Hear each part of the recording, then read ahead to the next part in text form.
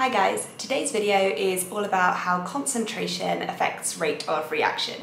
So let's get started. Let's have a quick recap of what collision theory means and how it relates to rate of reaction. So what we're going to need for this video is that understanding that if reaction rate is increasing, it can only really be due to two things happening within the particles. Either, one, the particles are hitting each other more often, which means that they're colliding more frequently. Or two, you've got more particles that have greater than or equal to the activation energy.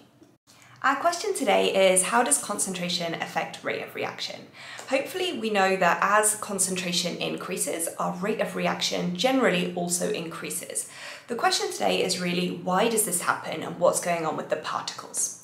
So we're going to start by building a model of what this looks like. So at low concentration, you can see I'm only doing a few particles inside the box, whereas at high concentration, we're doing a lot more particles within the box. So we say that there are a greater number of particles in the same volume when things are at high concentration. There's more particles in the same space.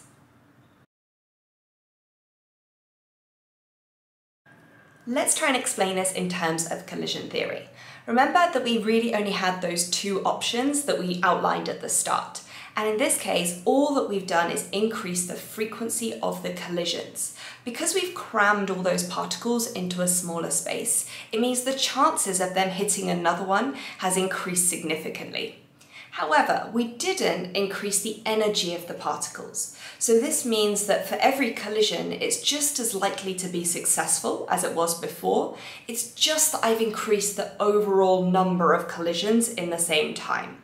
So the explanation that we're going to use for this is that the rate of reaction increases because you've got increased frequency of collisions.